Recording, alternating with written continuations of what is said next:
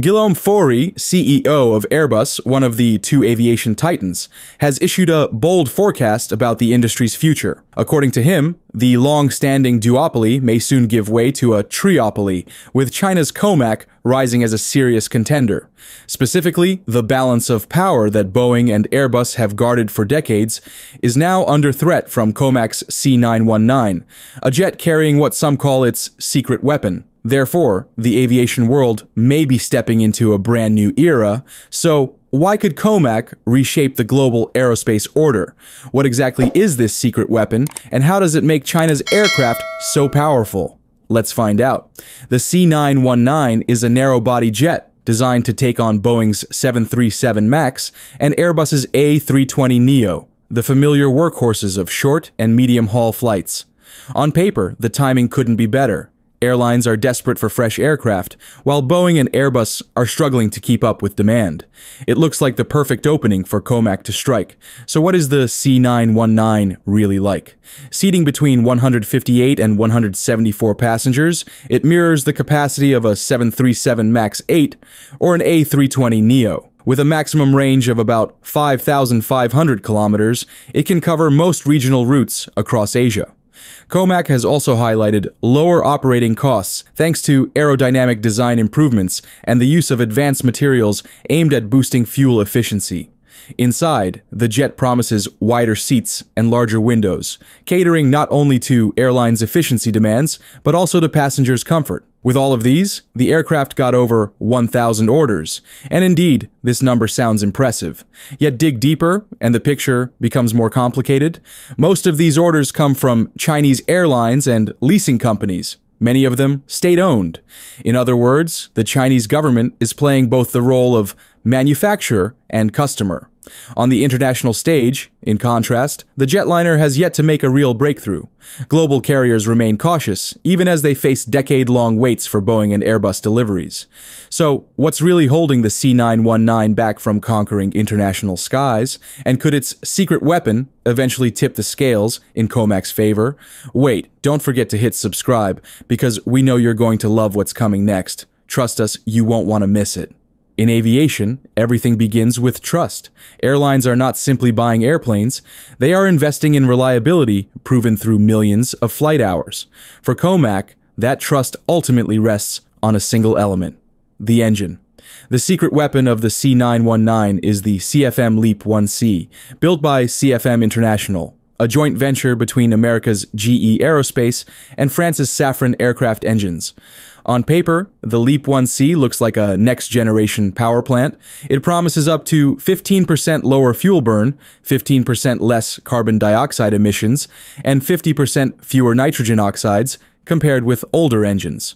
Noise levels are also dramatically reduced, allowing the aircraft to meet strict airport regulations. Behind these numbers is advanced engineering: ceramic matrix composites that tolerate extreme heat, carbon fiber fan blades for strength and lightness, and 3D printed parts that improve durability while cutting weight. For airlines facing rising fuel costs and environmental pressure, these are exactly the promises they want. Yet the reality is more complicated. Although it carries the same LEAP name as the engines powering the A320neo and Boeing 737 MAX, the 1C version is not identical. Concerned about intellectual property, CFM deliberately withheld certain advanced technologies from the Chinese program. As a result, the LEAP 1C is closer to an upgraded CFM56, the workhorse of the previous generation, than to the cutting-edge engines flying on Western narrow bodies today. The consequences are clear. This engine is heavier, reducing payload flexibility and efficiency. Its performance is also slightly weaker, leading to shorter range and higher fuel burn compared with its Western rivals. In a business where profit margins are razor-thin, even such small differences matter. This raises an uncomfortable question for airlines. Are they getting the same level of engine quality as with Boeing and Airbus, or a diluted version? The two Western giants can point to decades of operational data. COMAC cannot. For many carriers, that lack of proven reliability is reason enough to hesitate. And so, the LEAP 1C becomes a paradox. For China, it represents an undeniable milestone: cleaner, quieter, and more advanced than anything COMAC has ever fielded. Yet at the same time, it highlights the limits of the country's reach, underscoring how dependent the jet still is on Western technology. Until the Chinese maker can prove the LEAP-1C's long-term dependability or develop an equally advanced homegrown alternative, the C919 will struggle to win true global recognition. However, that's not everything the aircraft still has to overcome. At first glance, the timing looks ideal. The aviation industry is desperate for alternatives, with Boeing and Airbus buried under record backlogs and airlines forced to wait years, sometimes more than a decade, for new jets. On paper, this should be a golden opening for China's C919 to make its mark. However, with a sluggish production ramp-up and lingering performance shortcomings, the aircraft is unable to fully capitalize on the opportunity, at least for now. Each delay only deepens the hesitation of international airlines already wary of betting on an unproven aircraft. Firstly, designing an aircraft is one thing, building it at scale is another. The production problem, this may be COMAC's toughest obstacle yet. Since production began in 2011, the Chinese maker has only managed to deliver 10 C919's. That's not even one per year. Compare that to the two Western makers, which can roll out more than one aircraft per day, and the gap in industrial capacity becomes staggering. COMAC has set an ambitious target, ramping up to 150 aircraft annually by 2030. But the road is steep. Aircraft manufacturing demands absolute precision, where even the smallest flaw can have catastrophic consequences. This is not a process that can simply be accelerated by throwing more resources at it. It requires discipline, expertise, and decades of refinement. Second, besides the production problem, closely tied to that is the issue of performance. Marketed as a rival to the Boeing 737 MAX and Airbus A320neo, the C919 struggles to match its competition in real-world numbers. Its shorter range and lower fuel efficiency make it less attractive to airlines that live and die by cost per seat mile. The reason traces back to its core components. Yes, the LEAP-1C engine is a step forward from older generations, but as mentioned earlier, it lacks the cutting-edge features built into the versions powering Boeing and Airbus fleets. In effect, the C919 is handicapped, not quite as efficient, not quite as far-reaching, and therefore less economically competitive. So where does this leave COMAC? Despite all the challenges lined up against it, COMAC shows absolutely no signs of retreating. The C919 may not yet be in a position to dominate international skies, but there is one undeniable truth. This manufacturer is carefully, steadily, and quite visibly positioning itself as a rising force in the global aviation arena. COMAC is not merely designing and producing a single airplane. It is laying the first stones of an entirely independent Chinese aerospace sector. Within such a shifting landscape, even the deeply entrenched industry giants, Boeing and Airbus, can no longer simply look away. They are being forced to acknowledge the growing momentum of this Chinese competitor. So what exactly makes this new aircraft maker a serious and potentially formidable contender? First of all, its long-term growth potential is difficult to dismiss. China is not just another aviation market. It is the world's fastest-growing commercial aviation environment, with projected demand for thousands of new aircraft over the next few decades.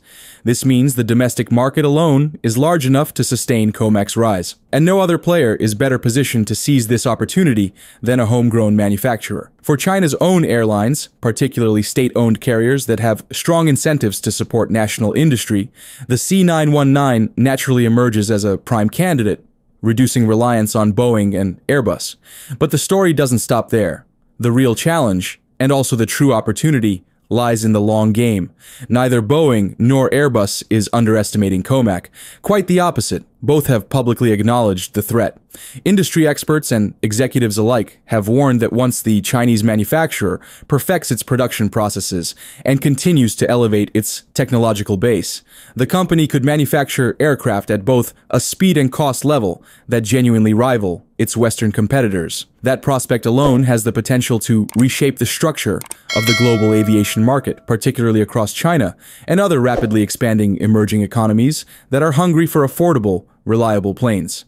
And this concern is not just speculation, it has already been confirmed at the very top. Airbus CEO has openly stated that the future of aviation will no longer be limited to a Boeing-Airbus duopoly. Instead, the industry is heading toward a triopoly, with China taking its place as the third major power. When one of the two entrenched Western giants concedes such a point, it becomes clear that COMAC has already advanced beyond being just a potential player.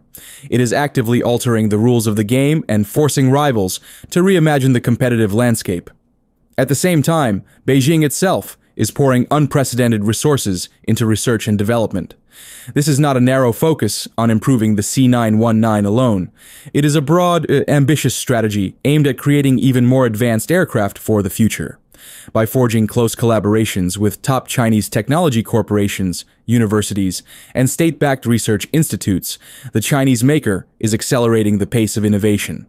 These partnerships are fueling breakthroughs in a wide array of areas: highly efficient next-generation engines, ultralight composite materials, cutting-edge avionics, and digital design systems.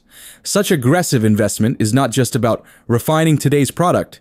It is about rapidly closing and eventually eliminating the technological gap that separates COMAC from Boeing and Airbus. If this pace is sustained, the Chinese manufacturer will not merely be chasing its rivals, it could soon transform into a serious global force, one that even Western airlines might eventually have to consider as a viable option. But there's a deeper strategic element here. The driving engine behind COMAC's rise lies in a combination of strategic vision, steadfast leadership, and overwhelming government support. The role of the Chinese government cannot be overstated. With extensive funding, favorable policy frameworks, and direct backing from the highest levels, the government is creating a uniquely supportive environment for the Chinese maker to scale up its operations.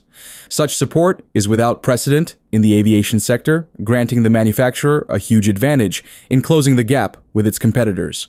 However, this also raises difficult questions about fairness. Boeing and Airbus must compete without the cushion of comparable state subsidies, while Beijing benefits from substantial national resources, something that could tilt the balance of competition in ways that concern Western policymakers. Meanwhile, the leadership of CEO He Dongfeng has proven to be crucial. Rather than chasing flashy short-term victories, He Dongfeng has consistently emphasized building strong fundamentals, raising production efficiency, steadily advancing technology, and prioritizing international certification to open access to global markets. His leadership style is pragmatic, yet ambitious, aiming to create a foundation sturdy enough for long-term competition. Under his guidance, COMAC is consolidating its position, not only within China's domestic market, but also as a gradually emerging force recognized across the global aviation stage. Finally, this country's ambition clearly extends well beyond its borders.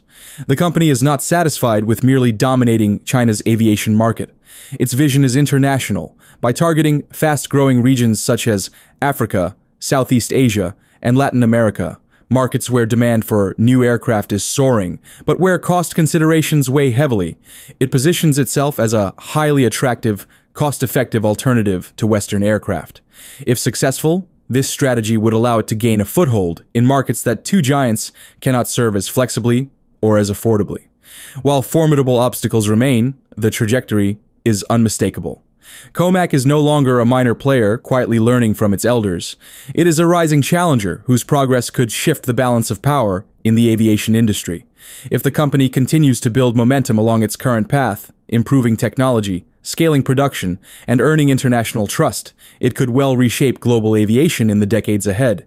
The future is not set in stone, but the outlines of a potential transformation are already visible. So the question remains, can COMAC overcome its hurdles and emerge as a truly global aircraft manufacturer? What do you think? Share your thoughts with us below. And as always, thanks for watching, and safe flights wherever you go.